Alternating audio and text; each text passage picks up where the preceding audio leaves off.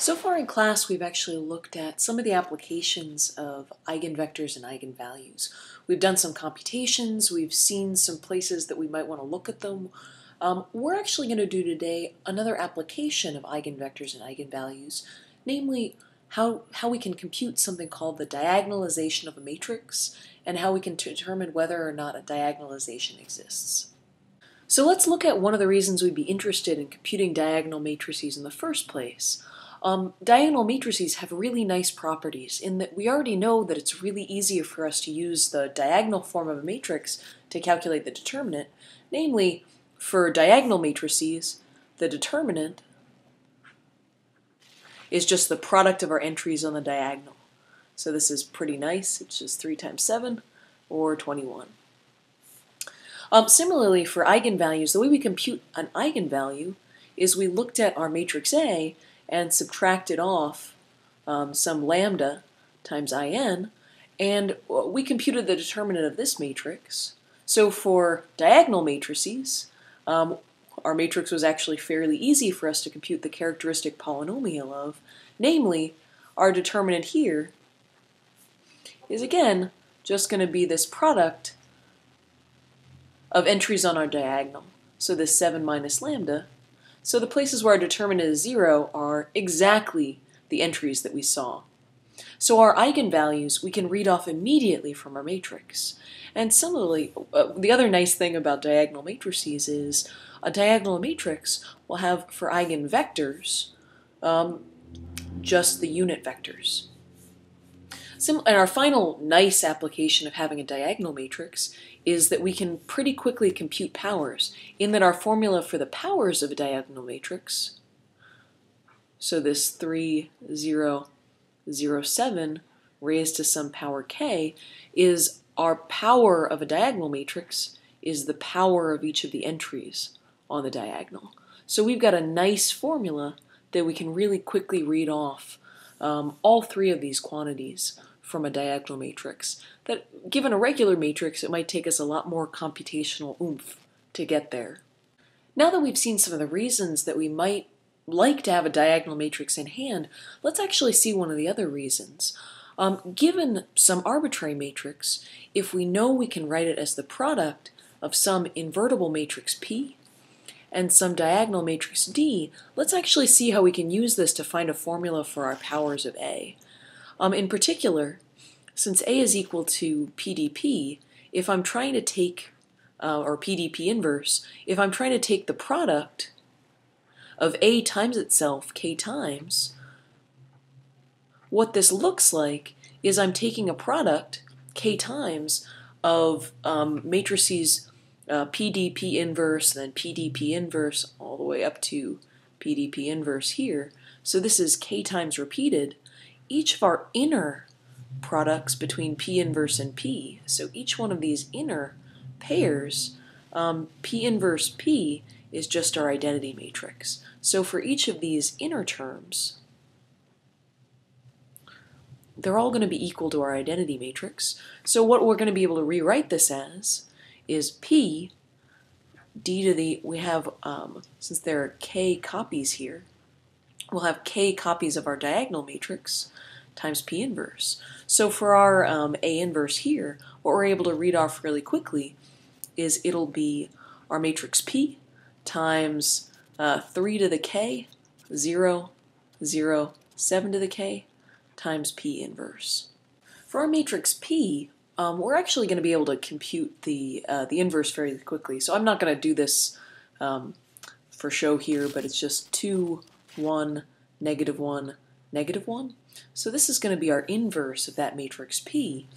In particular, if we looked at this expression, so right now we're trying to compute A to the k, this is 1, 1, negative 1, negative 2, times 3 to the k, 0, 0, 7 to the k, and 2, 1, negative 1, negative 1.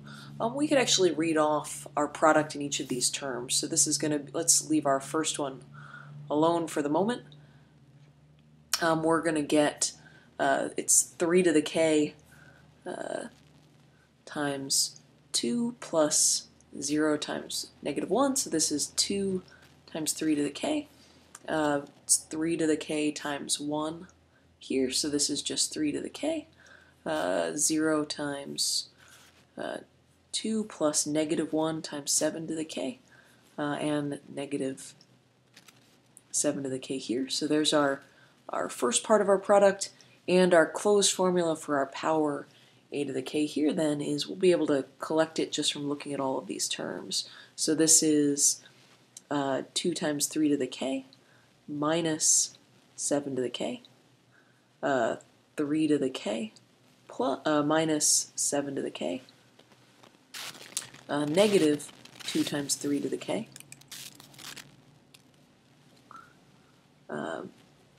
plus 2 times 7 to the k.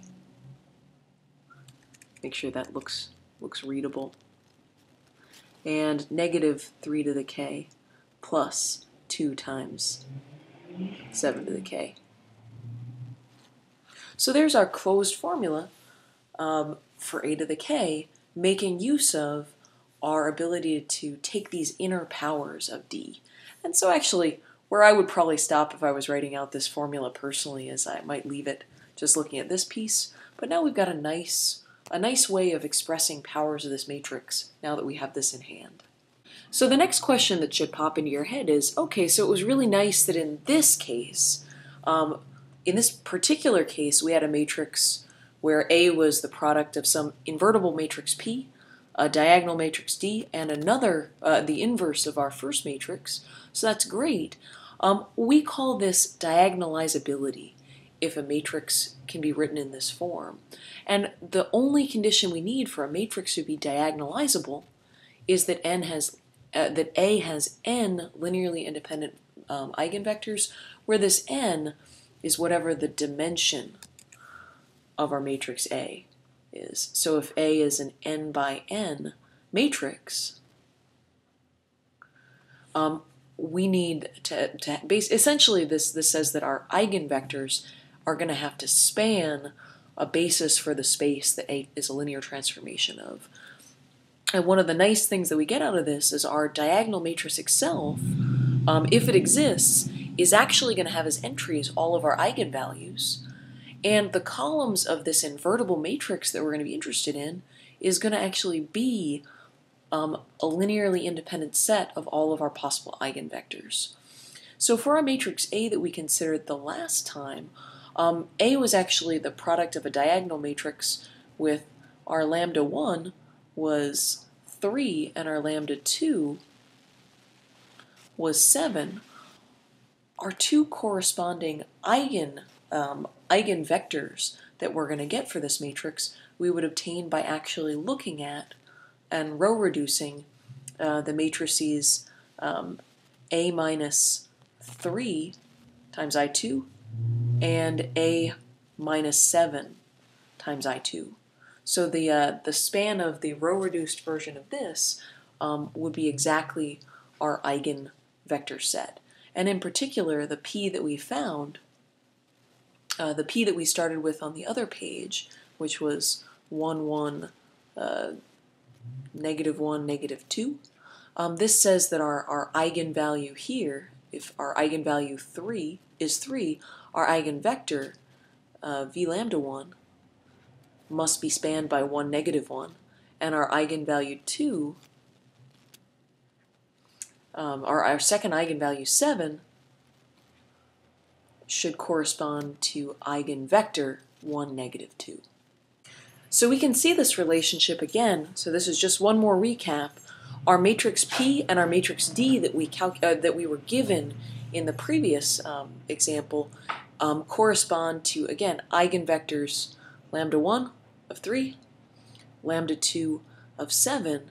And so our first eigenvector here is matched up with our first column corresponding to eigenvector